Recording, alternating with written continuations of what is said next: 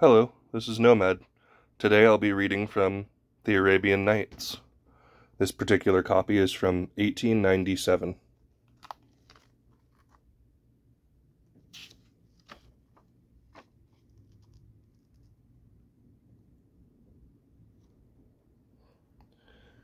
Sometimes called The 1001 Nights, is the title of a collection of fanciful Oriental tales first brought to the notice of English readers in 1704 by Antoinette Gallard, professor of Arabic in the Royal College of Paris, and a resident for years at Constantinople.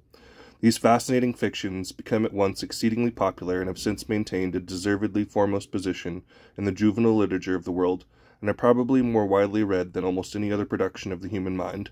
The exact origin of these tales is still unknown. Advocates of equal ability have claimed for them a Persian, Indian, or purely Arabian source. Two things are now generally admitted, that they are traced in substance to an older work of the very origin, and they are founded upon Mussulmans' customs and describe Muslim manners, sentiments, religion, and superstitions.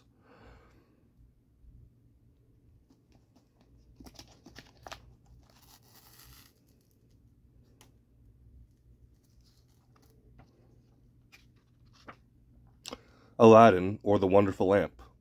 Aladdin was the son of Mustafa, a poor tailor in one of the rich provinces of China. When the boy was old enough to learn to trade, his father took him into his own workshop. But Aladdin, being an idle fellow, loved playing more than work, and spent his days in playing in the public fields with other boys as idle as himself. His father died while he was yet young, but he still continued his foolish ways, and his mother was forced to spin cotton night and day in order to keep himself and her. When he was about 15 years old, he was one day playing in the street with some of his companions.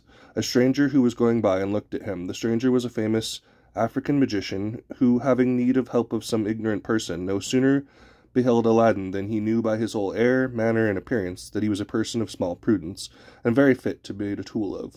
The magician then artfully inquired of some person standing near the name and character of Aladdin, and the answers proved to him that he had judged rightly of the boy. The stranger, now pressing in amongst a crowd of lads, clapped his hands on Aladdin's shoulder and said, "My good lad, art thou not the son of Mustafa the tailor?" "Yes, sir," said Aladdin, "but my father has been dead this long time." "Alas," cried, "what an unhappy news! I am thy father's brother. Child, I have many years been abroad, and now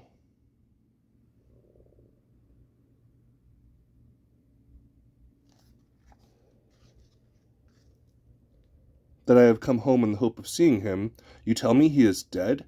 And all the while tears ran down the stranger's cheek, and his bosom heaven was sighs. Then pulling out a purse, he gave Aladdin 2 pieces of gold. "Take this, my boy," he said, "to your mother.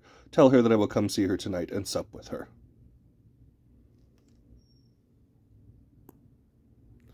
Thank you for watching.